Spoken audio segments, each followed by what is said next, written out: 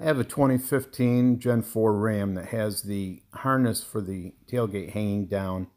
It looks unsightly, it's wearing, I'm afraid it's going to break. I'm going to show you what I did to correct that problem and pull that up inside the tailgate.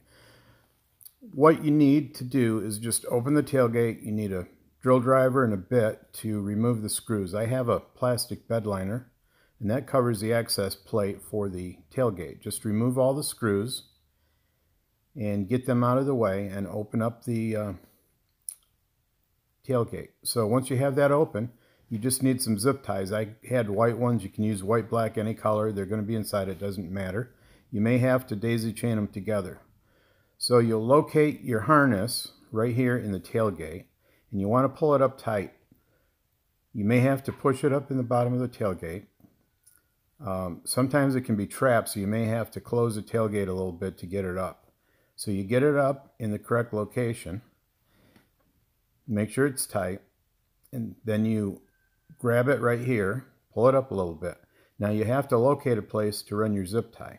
So what I did is I just moved it over to this hole. Just go through this hole, wrap your zip tight.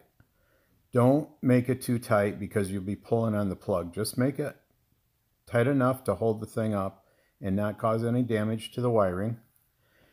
And then you can replace your cover. If you have a plastic bed liner like me, you can replace that. Make sure you start all your screws by hand. Leave them loose. Put all the screws in first by hand loose so they don't have an alignment issue. And then you drive them in with your drill driver, not too tight.